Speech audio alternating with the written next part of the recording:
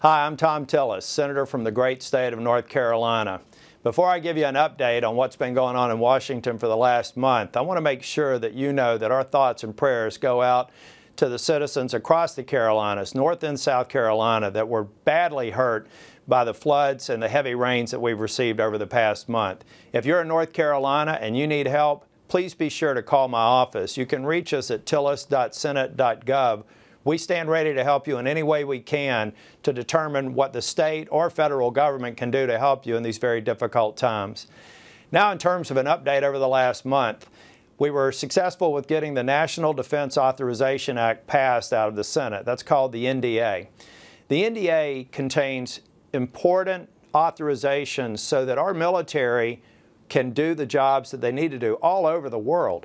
We've got a very dangerous world. Just last week, we have Russia entering Syria. We have so many threats around here that this authorization is critical to make sure that we keep them safe so that they can keep us safe. Unfortunately, the President has threatened to veto it.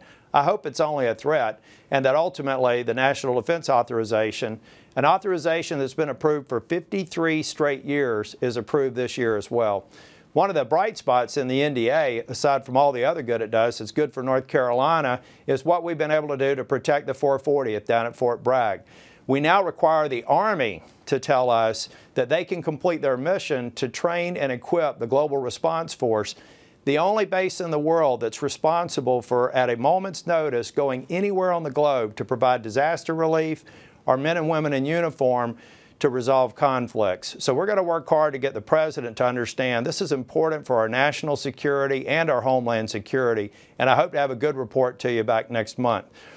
Last thing that we did this month that's very important, or that I've taken a position on, is I have to oppose the Trans-Pacific Partnership.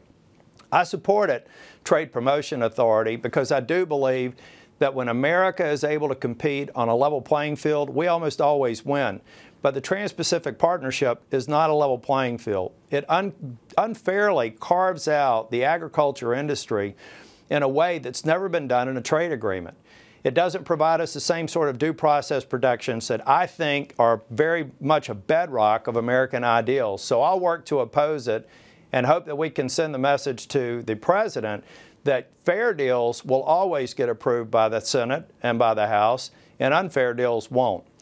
So between now and next month, if you have any need for support from my office, make sure you give us a call at tillis.senate.gov. That's where you can find my phone number. You can open a case there, and always be on the lookout for somebody else who may need our help, particularly men and women in uniform, veterans, and their families. Look forward to talking with you next month. God bless.